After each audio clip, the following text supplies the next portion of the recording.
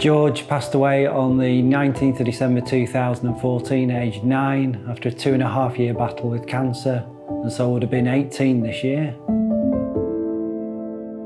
If I could describe George in 3 words, it would be awesome, loving and caring.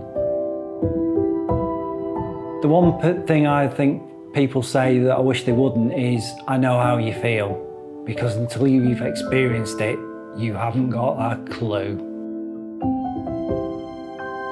I know they find it uncomfortable talking about the bereavement, but just put themselves in the bereaved parents' shoes, and the fact that they don't talk about the bereaved child makes it so upsetting.